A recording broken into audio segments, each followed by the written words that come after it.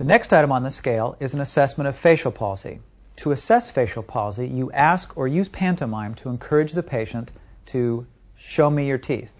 If the teeth aren't in, ask them, show me your gums. Open and close the eyes. You can say, squeeze your eyes shut as hard as you can. Raise the eyebrows or lift up your eyebrows as high as you can.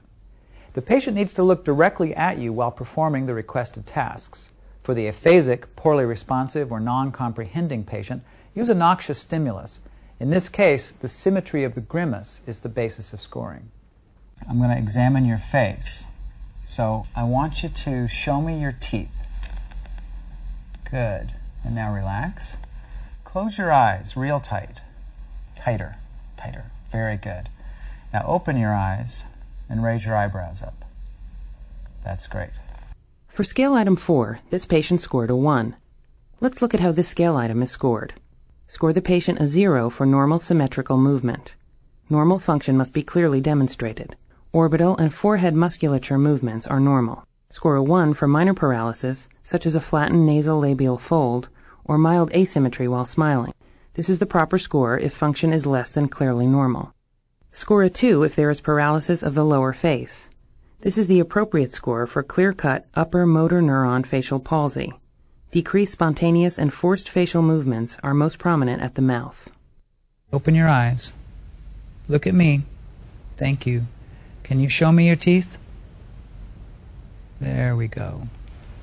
Score a 3 when there is complete paralysis of the upper and lower face. This is the appropriate score for the obtunded or comatose patient, or one with unilateral lower motor neuron facial weakness.